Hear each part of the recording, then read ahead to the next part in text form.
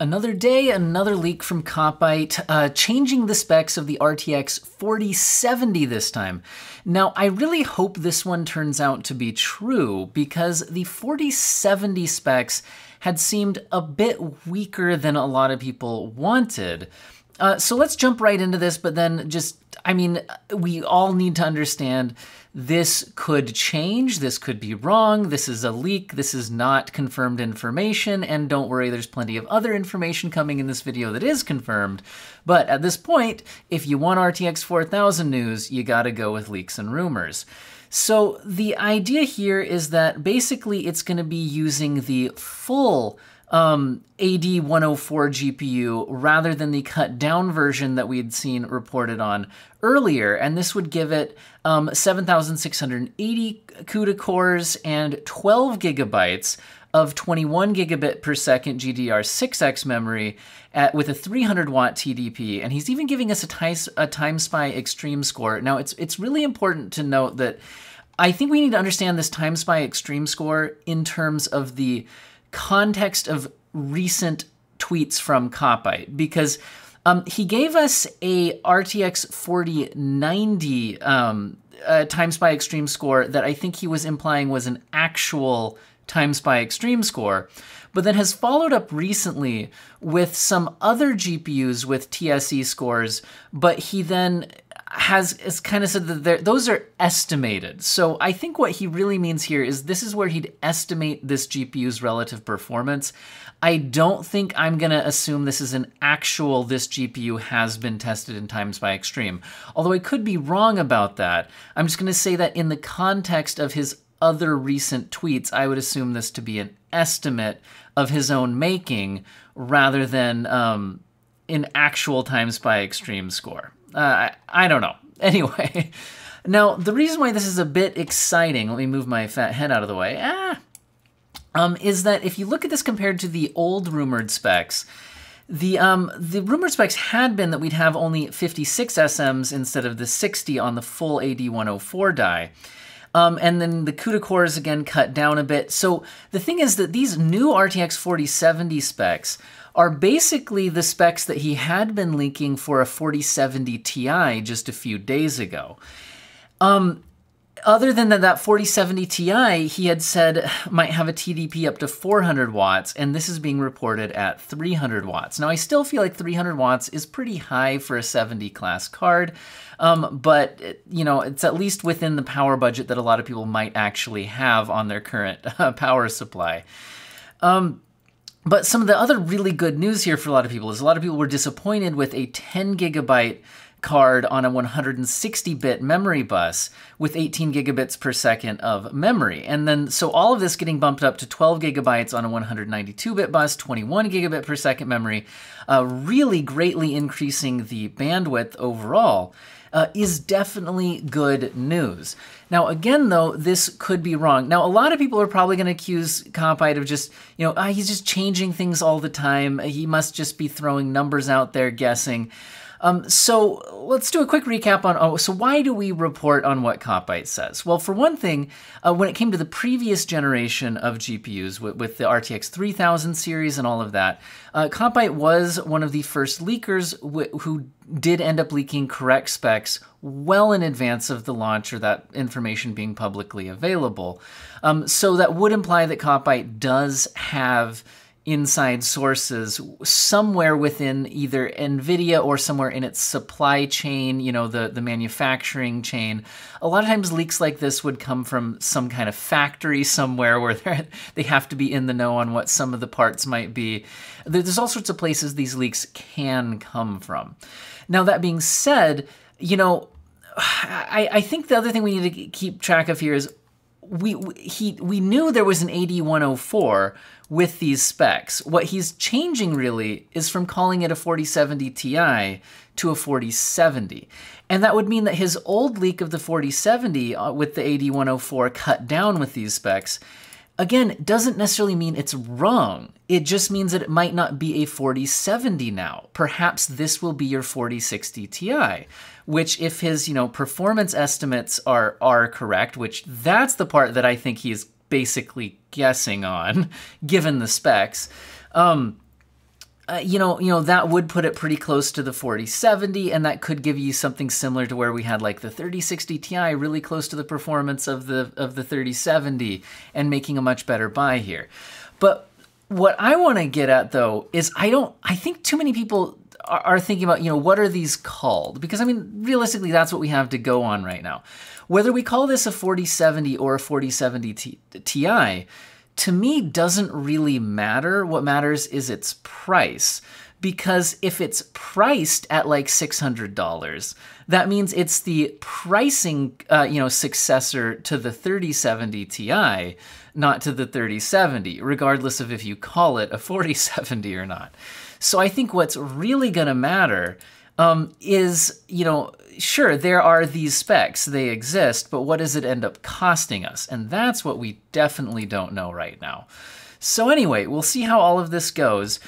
If you want to see what do these times by extreme numbers, how does that stack up against other current chips and all of that, the WCCF Tech article on this same leak, I guess I need to slide over to the other side, to get out of the way, has made a graph out of times by extreme scores. But what I want to be so clear on is that while Kopite has said that he thinks this 4090 score of around 19,000, he put it as greater than 19,000, was a real times by extreme score.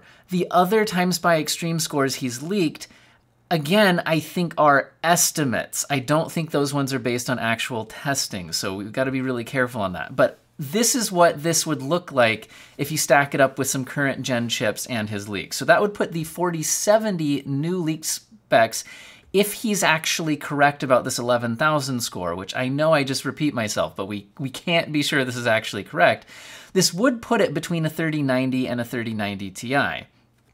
And, he did say greater than 11,000. So what I think he's basically claiming is that this will have around 3090 Ti class performance. That would also put it, right up there with your 6950 XT and things like that. Now, that is a very strong chip if that ends up being true, and we'll see what sort of pricing it comes in at. That can only be good to see. And again, the rumor of the 4080 puts it, kind of up here. So you'll see, by the way, that rumors are putting a larger gap between the 4080 and the 4090 than there was between the 3080 and the 3090. So it's looking like NVIDIA is going, and this does line up with the specs we're seeing, for wider product segmentation between those classes. Now, that's about all I want to say about this, because again, leaks and rumors, we can only get so much from that. However, we are getting some more confirmation on when we're going to be seeing the new Ryzen 7000 CPUs from AMD. With several pretty sources seeming to line up saying that we'll hear an announcement on August 29th with more of an official, launch happening around September 15th on the Ryzen 7000 series. And that we've seen a couple of sources, WCCF Tech quoting their own sources, as well as XPreview, with, I guess, their own sources as well, but these leaks lining up with each other, so this seems to be some kind of confirmation. So basically, again, this is still leaked and rumored, but this is pretty high confidence. We should be seeing these on September 15th, with a full unveil on August 29th. And the specs that we should see here, and you can see the Ryzen 5000 series, to compare to, is that basically the core counts and thread counts are staying the same, right? You'll still have your 6-core 12-thread, your 8-core 16-thread, your 12-core 24-thread, and your 16-core 32-thread chips, with the major difference being the clock speeds. The base clocks seem to be jumping up, like your 5600X to your 7600X is actually a full 1 gigahertz boost on the base clock. Some of these other chips not getting a full gigahertz boost, but others will, like the 5950X going from 3.4 to 4.5.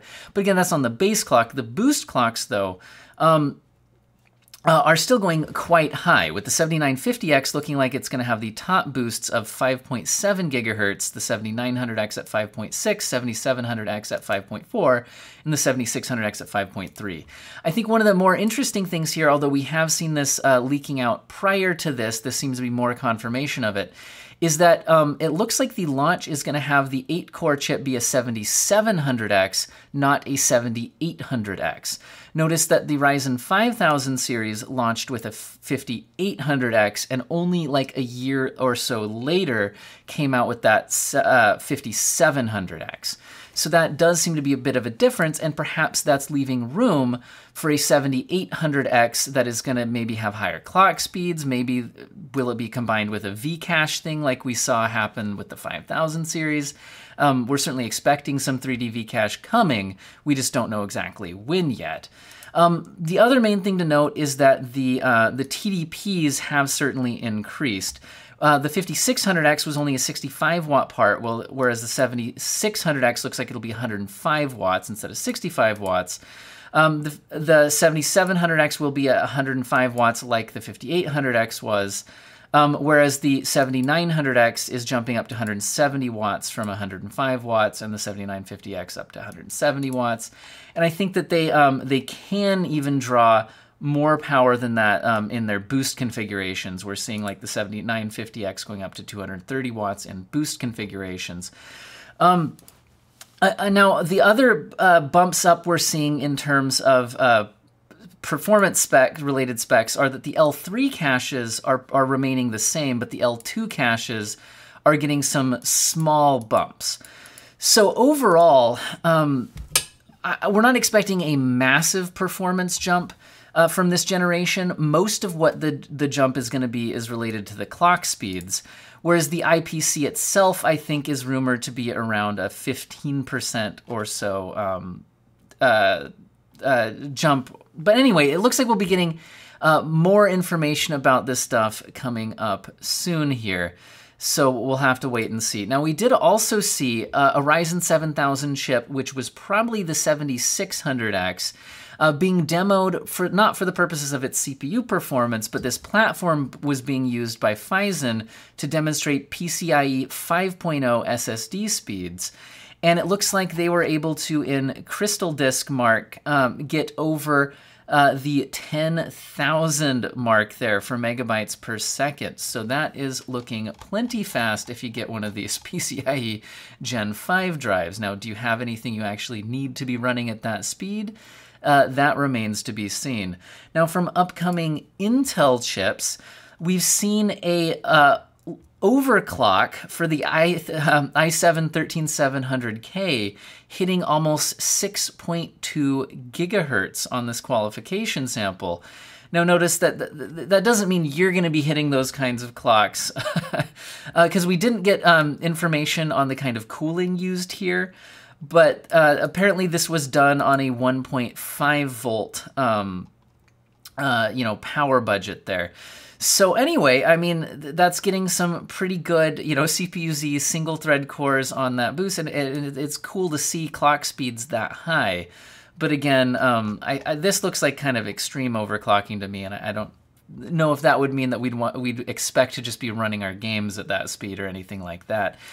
In other overclocking news, we've seen AMD's Threadripper Pro 5995WX get overclocked to 5.15 gigahertz and beat the Cinebench world record, which is kind of neat, although I'm fairly certain this one was done on LN2. Yes, this was done on LN2. So this is absolutely not something that you would be doing even if you had a Threadripper. Anyway, we're also seeing Intel's 13th gen Raptor Lake Delidded with a slightly bigger die than Alder Lake, and it looks like up to 420 watt maximum power limit. Although I believe that this D-lid was unsuccessful in terms of, I think it's being reported that it no longer worked after breaking off a single capacitor and fusing it back again and testing it. And this looks like this was done by XP Preview. Anyway, so kind of interesting there. If you want to take a look at that up against the Delidded 11900K and 12900K, there you go, if in terms of sizes, if you want to look at the die size.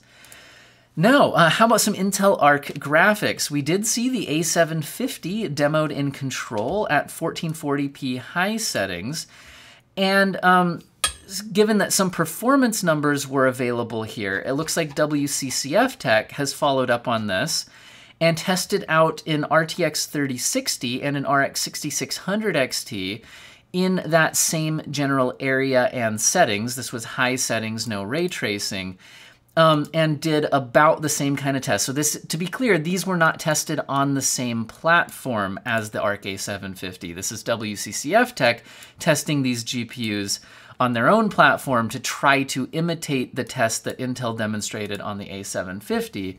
And these were the performance results. The A750 was averaging 60 FPS, where the 3060 was 52, and the 6600 XT was averaging 50. And that does seem to be pretty well in line with Intel's claims that it will be around 15% faster than the 3060 and 20% faster than the 6600 XT in games that run well. That's the claims that they've made for games that actually run well, but you know, with their driver situation, there will be many games where that is not the case.